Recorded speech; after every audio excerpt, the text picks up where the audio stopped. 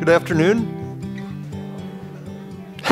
Sounded a little muffled. Maybe that's because of the mask. Very nice to see all of you today. Welcome to those who are joining us via Facebook Live as well. Let me introduce our service a little bit today.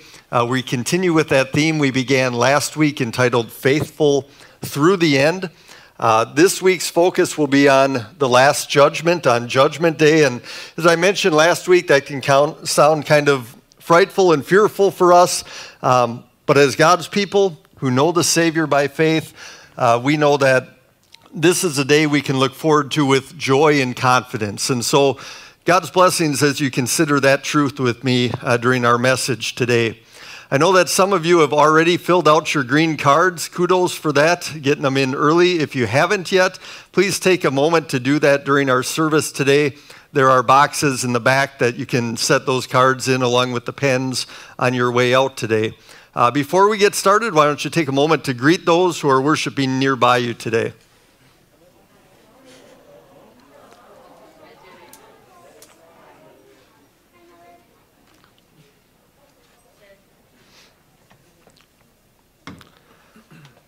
Then I invite you to please stand, and we'll ask the Lord's blessing on our worship. We worship in the name of the Father, and of the Son, and of the Holy Spirit. Amen. Please remain standing for our first song.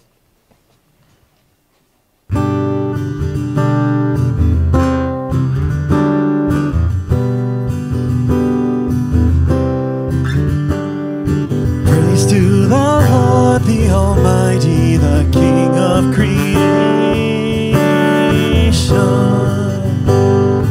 Oh, my soul, praise Him, for He is your health and salvation. Let all who hear now to His temple draw near, joining in glad adoration.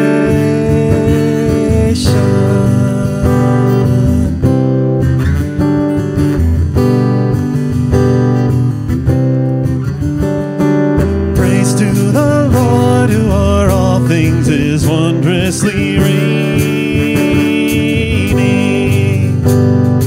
and as on wings of an eagle uplifting, sustaining. Have you not seen all that is needful has been sent by His gracious ordaining?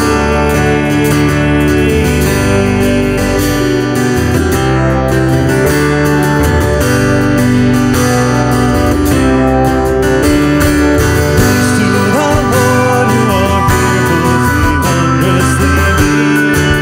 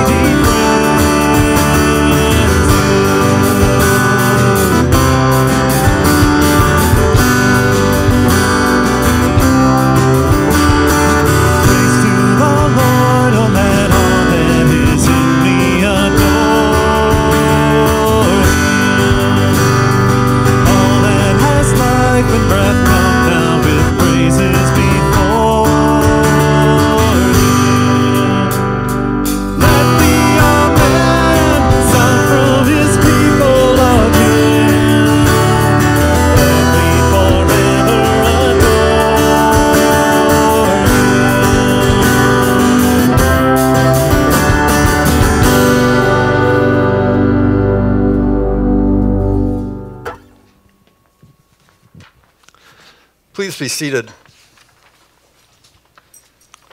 We'll continue by making confession of our sins to God and to one another. God reminds us in His Word that we are sinful even from the moment of conception and in need of His forgiveness.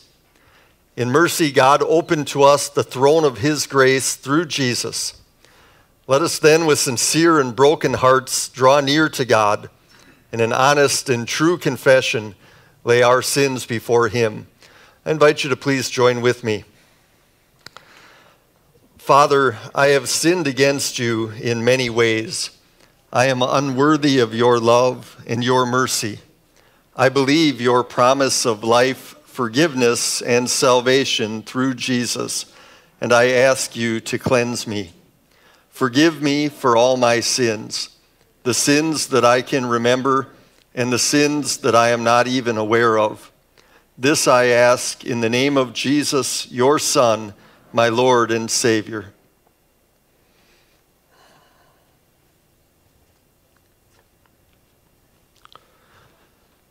The Lord assures us that not only does He hear our plea, but we have one who speaks in our defense, Jesus Christ, the righteous one. On the cross, He took on Himself every one of our sins and paid the punishment that we deserve. It is by grace that we are saved through faith. This is a gift from God. So in the name of Jesus Christ and at His command and by His promise, I forgive you all your sins in the name of the Father and of the Son and of the Holy Spirit. Amen. Our first scripture lesson this evening comes from the prophet Daniel chapter 7. Just 2 short verses, but it gives us this dramatic view of that judgment day scene as we see the Ancient of Days take his seat on the throne and open the books that are set before him.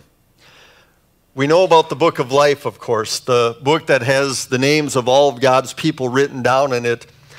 But Scripture tells us also about the books that record all the things that the people of this world do.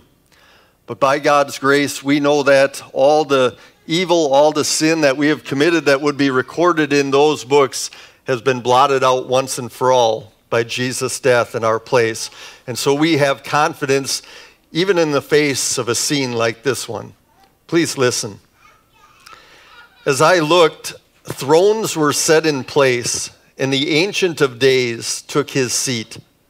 His clothing was as white as snow. The hair of his head was white like wool. His throne was flaming with fire, and its wheels were all ablaze. A river of fire was flowing, coming out from before him. Thousands upon thousands attended him. 10,000 times 10,000 stood before him. The court was seated, and the books were opened. This is the word of our God. Our second scripture lesson today comes from Paul's letter to the Romans, chapter 2.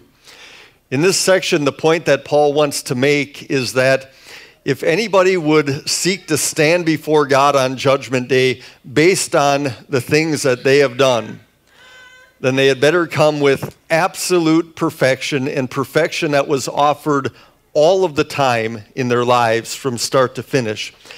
If we want to be judged based on what we have done, that's the standard that God has set. And so as God's people, we rejoice that we're judged instead by what Jesus has done for us. Please listen.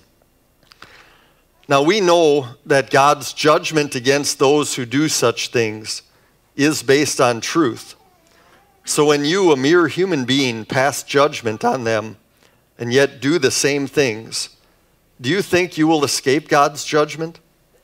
Or do you show contempt for the riches of his kindness, forbearance, and patience, not realizing that God's kindness is intended to lead you to repentance? But because of your stubbornness and your unrepentant heart, you are storing up wrath against yourself for the day of God's wrath, when his righteous judgment will be revealed. God will repay each person according to what they have done. To those who by persistence in doing good seek glory, honor, and immortality, he will give eternal life. But for those who are self-seeking and who reject the truth and follow evil, there will be wrath and anger. There will be trouble and distress for every human being who does evil, first for the Jew, then for the Gentile. But glory, honor, and peace for everyone who does good, first for the Jew, then for the Gentile.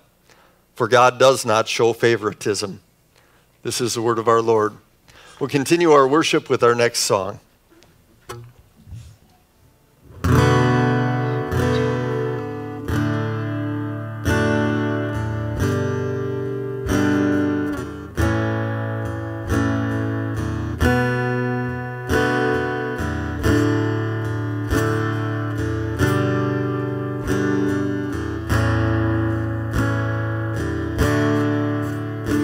It was my cross you bore, so I could live in the freedom you died for. And now my life is yours, and I will sing of your goodness forevermore. Worthy is your name, Jesus. You deserve the praise.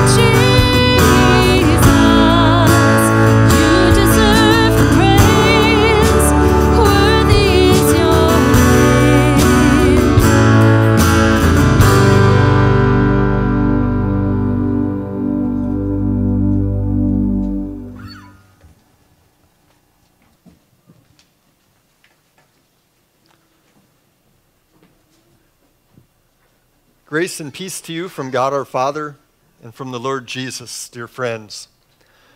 The portion of God's Word that we'll give our attention to today comes from the Gospel of Matthew, chapter 25.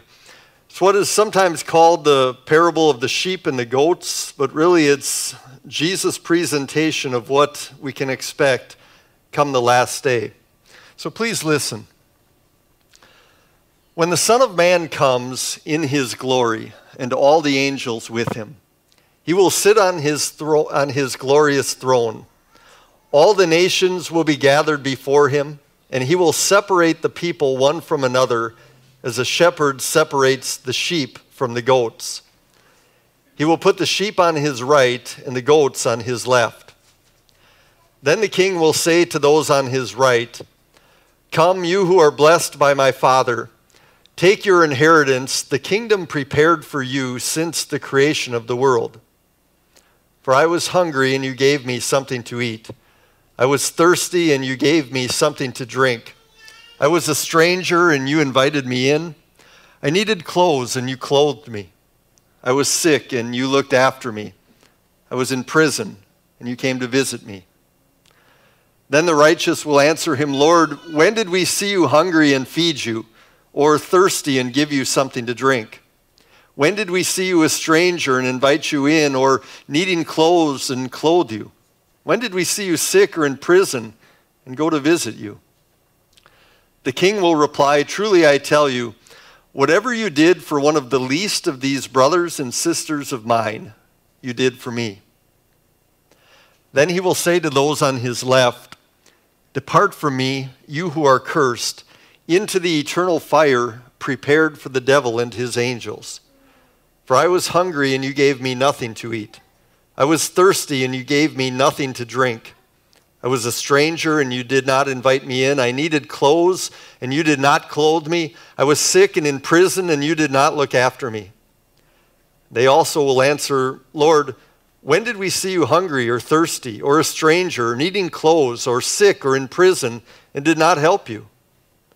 He will reply, "Truly I tell you, whatever you did not do for one of the least of these, you did not do for me." Then they will go away to eternal punishment, but the righteous to eternal life.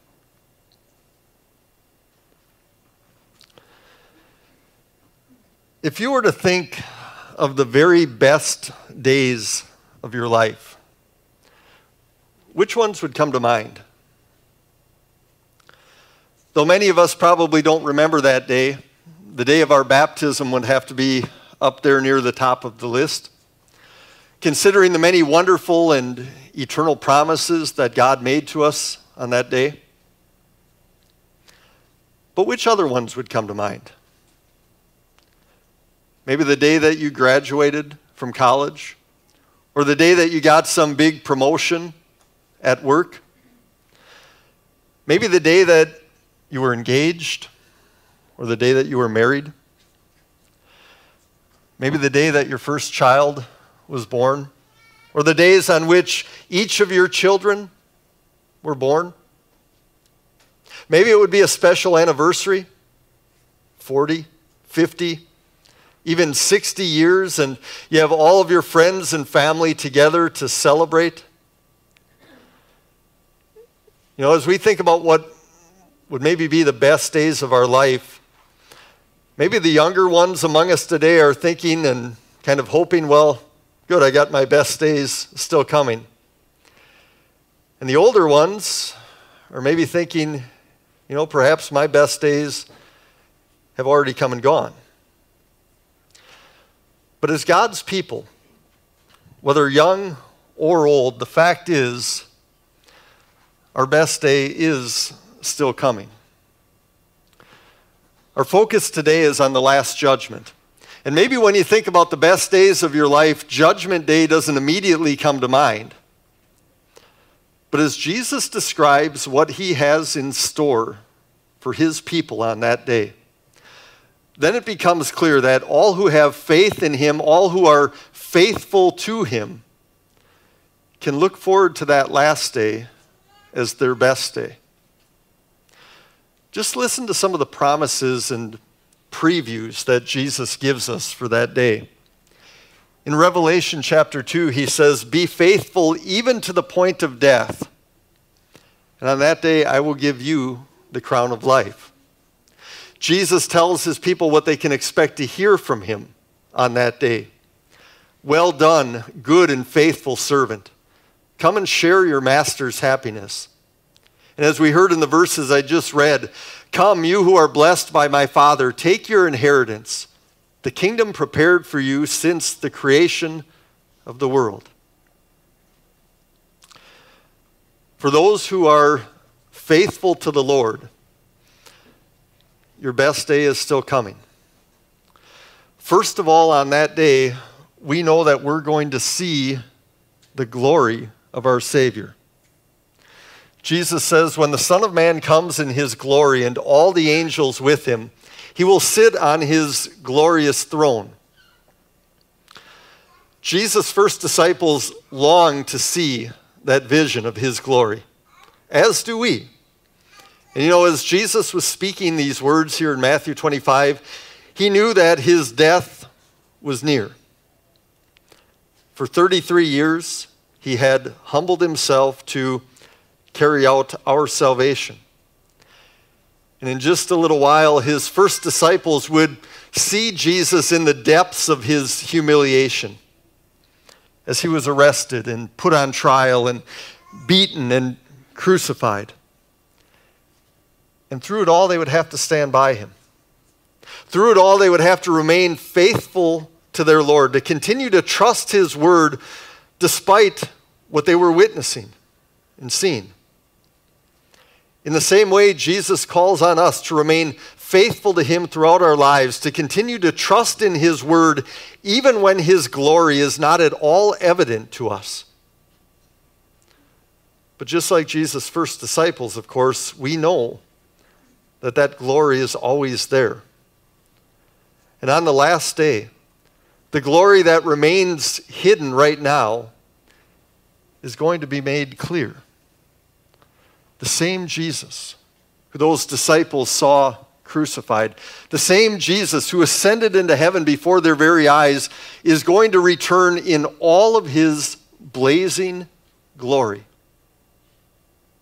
Think for a minute about the scene that unfolded on the Mount of Transfiguration, when for a little while Peter, James, and John caught a glimpse of Jesus' divine glory. We're told that it knocked him to the ground. Or think about the revelation to St. John when he was exiled on the island of Patmos. He tells us this. He said, "I saw someone like a son of man, dressed in a robe reaching down to his feet and with a golden sash around his chest. His head and hair were white like wool, as white as snow, and his eyes were like blazing fire. His feet were like bronze glowing in a furnace, and his face was like the sun shining in all its brilliance."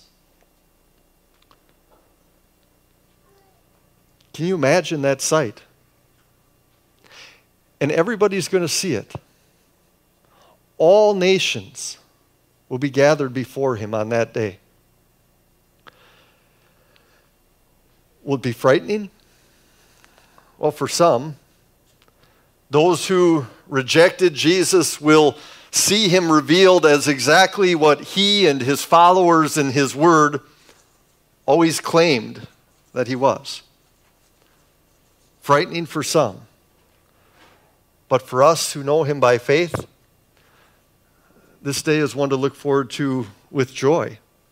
We know that that glorious King is our brother, who humbled himself to redeem us and who has now come to give us the kingdom. Jesus says when we see him appear in all his glory, we can lift up our heads with joy because we know that our salvation is at hand. For the faithful, when Jesus appears in his glory, we know that we have just arrived at our very best day. When he comes, we're told he's going to gather all the nations before him to stand in judgment. Again, is that a frightening thought? Well, certainly to some, right? I mean, those who have rejected him, They don't want to think of that idea of standing before him in judgment. And so many in our world simply ignore that or try to deny it in whatever way they can. And yet, the scriptures consistently promise it. Hebrews chapter 9 says, a man is destined to die once and then face the judgment. The Apostle Paul in 2 Corinthians says, we must all appear before the judgment seat of Christ. Week after week in our worship, we confess our confidence in this truth, that he will come again to judge the living and the dead. And when that truth starts to sink in with us and hit home with us, well, the thought might be a little frightening to us too. We know how many offenses there are for which our Lord could rightly judge us and condemn us. We think of all those times that we disobeyed his commands to run after the things of this world because we thought that they would be better than what God wants. We think of those times when we neglected his word and sacrament, and maybe for no better reason than this, than we wanted just a couple extra hours of sleep in the morning, or maybe we wanted to get an earlier start on our plans for the day. And so we stayed away. We think about all of the times that it was so perfectly clear to us what God had in mind for us to do. The right things to walk in our lives, the wrong things to stay away from. And yet we stubbornly did just the opposite. We know how many impure thoughts have been here, how many unkind words have left our lips, how many ungodly actions have been evident in our lives. I mean, the fact is, who can finally number all of those things? And yet the judge knows each and every one of them.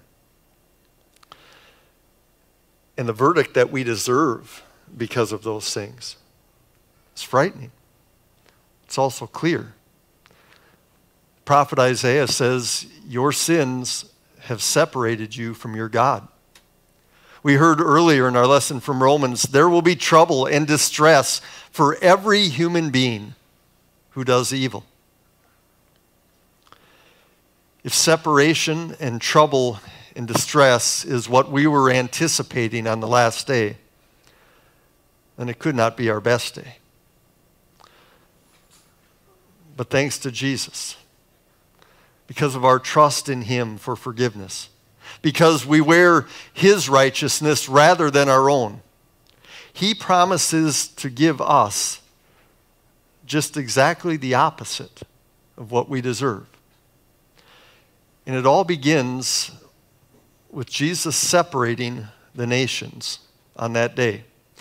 Just like a shepherd separates the sheep from the goats. For a time they may have grazed together, but come evening when they're brought in, the shepherd pulls them apart.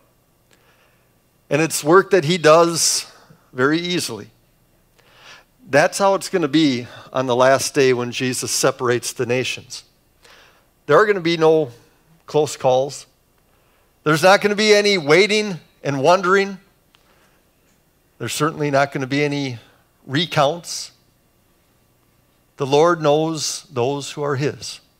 And so for us as God's people, it will be immediately obvious to us on that day that all of God's promises have been kept as he pulls us to his right side and as he separates the unbelievers to his left. We'll know that the same Lord who by his word assured us day in and day out of his love and grace as we walked in this world, that same Lord will assure us once again of those same things as he draws us close to his right side. As his people, we know what we get to expect on that day. And the basis for that separation that the Lord Jesus makes is on only one thing, and that's faith in him. Whoever believes and is baptized will be saved. Whoever does not believe will be condemned. But see, here's the thing that Jesus describes in this parable today. That faith, which only God can see, on the last day, he's going to make that faith evident for everyone to see. As the Lord Jesus provides evidence to all the nations of his gracious verdict. For those on the right, there's not going to be a mention of any sin because they've been washed clean in the blood of the Lamb. Through faith in Jesus, God has declared us holy in his sight. And so there will be nothing negative for him to say about us. Instead, the Lord Jesus on that day is going to point to those works of love that were prompted by faith and performed by his people. On that day, the Lord Jesus is going to point out your faithfulness and my faithfulness. And notice the things that he mentions, because they're not big things in the eyes of the world. Food and drink, clothing and shelter, a visit during a difficult time, simple acts of mercy. And yet Jesus says they are so valuable to him. And he explains why that is. He says, whatever you did for one of the least of these brothers and sisters of mine, you did for me. And maybe we kind of wonder, can that really be true, Jesus? These simple acts of love, can they be so precious in your sight? And his answer is yes. His answer is, well done, good and faithful servant. For those standing on the left, there will also be evidence presented. Jesus tells us that he will say to them, I was hungry and thirsty. I was a stranger. I needed clothes. I was sick and in prison. And you didn't do anything to help me. And even on that great and glorious day, the unbelievers will continue in their rebellion against him. They will challenge the evidence that Jesus presents on that day. Lord, when did we see you and not help you? But remember what we heard in the lesson from Romans. God's judgment is based on truth. And so his verdict that day is going to stand. Jesus will say, whatever you did not do for one of the least of these, you did not do for me. The letter to the Hebrews tells us that without faith, it is impossible to please God. And so for all those who reject Jesus as their Savior, there can be not one single piece of positive evidence to present in their favor on that day. Jesus says, then they will go away to eternal punishment, but the righteous to eternal life. Just as surely as we as God's people believe in eternal life in heaven because Jesus has promised it, so also we must believe that there is an eternal punishment in hell because Jesus has promised that too. To those who reject him, Jesus will say, depart from me, you who are cursed, into the eternal fire prepared for the devil and his angels. That's hell. That's the eternal separation from our gracious God and Savior. But you see, what's clear from Jesus' words there is that God doesn't desire that anybody should meet that fate. Hell was prepared for the devil and his angels, not for mankind. For mankind, God prepared the plan of salvation. He carried it out by sending his Son and made sure that it was proclaimed to all so that all might be saved and come to a knowledge of the truth. That's what God wants for mankind. But for those who reject what God has graciously prepared for them and offered to them, well, they show their allegiance to Satan, God's archenemy. And so Jesus says, then they will share in his fate. And that fate couldn't be made any more clear. Jesus says they will go away to eternal punishment. but whoever believes in him will not perish, but have everlasting life. To the faith-filled and to the faithful, Jesus promises this invitation. Come, you who are blessed by my Father. Take the inheritance prepared for you. No, you didn't do anything to earn it or deserve it, but God has blessed you with this inheritance nonetheless. It's the kingdom that he prepared since the creation of the world, and it is now yours to enjoy for all eternity. Before you were ever born, in eternity, God chose you to be his very own. He called you to faith in his Son and justified you by his blood. Throughout your days on earth, by his word and by his Spirit, he preserved you in faith, and he'll do so right up to the point of death. And to such people he promises that what's waiting is glory. Be faithful to the point of death, and I will give you the crown of life. To the faithful, we know what's coming on that day. To all of us who are maybe sitting here this evening thinking our best days have already come and gone, well, think again. For those who are faithful to the Lord, the last day will definitely be your best day. Amen. And may the peace of God, which surpasses all understanding, guard and keep your hearts and minds through faith in Christ Jesus. Amen. I invite you to please stand. We'll join in confessing our faith together using the words of the Apostles' Creed. I believe in God the Father Almighty, maker of heaven and earth. I believe in Jesus Christ, his only Son, our Lord, who was conceived by the Holy Spirit, born of the Virgin Mary, suffered under Pontius Pilate, was crucified, died, and was buried. He descended into hell. The third day he rose again from the dead. He ascended into heaven and is seated at the right hand of God the Father Almighty. From there he will come to judge the living and the dead. I believe in the Holy Spirit, the holy Christian church, the communion of saints, the forgiveness of sins, the resurrection of the body, and the life everlasting. Amen. Please be seated. This is the time when we would generally collect up our offering. As you know, we have a box set out in the back that you can place a paper offering in, or you can sign up for our online giving if you like through our website at bethany-appleton.org. So we will continue our service then with our prayers. I invite you to join your hearts with mine.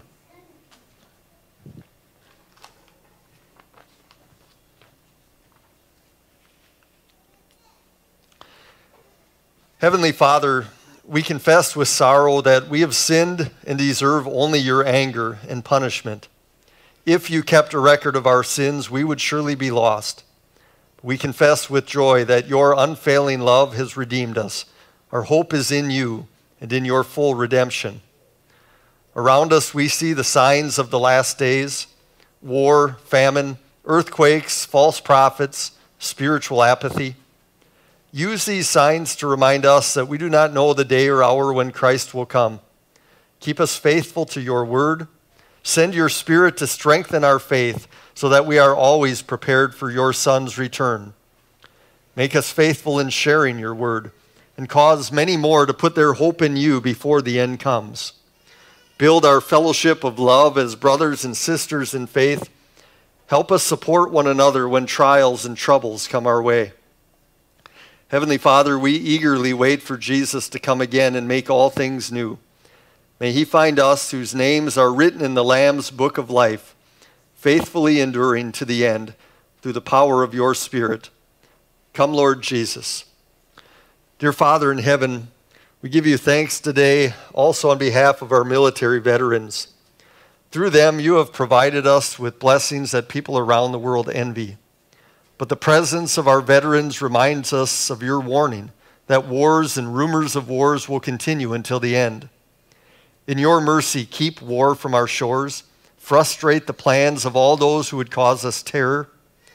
Lord of the nations, we ask that you would continue to bless our country with men and women who are willing to go to distant and dangerous places to protect us from those who would do us harm. Be with our veterans as they continue their march through life. Protect them, give them the health and strength they need. Be their shield and strength, their guide and their guard. Give to them the peace that surpasses all understanding as they place their trust in Jesus and long for the home that he fought for and won for them. Dear Father, we ask all these things in Jesus' name, and we join together in the prayer that he taught us. Our Father in heaven, hallowed be your name. Your kingdom come, your will be done on earth as in heaven. Give us today our daily bread. Forgive us our sins as we forgive those who sin against us. Lead us not into temptation, but deliver us from evil. For the kingdom, the power, and the glory are yours, now and forever. Amen. We'll join in our next worship song.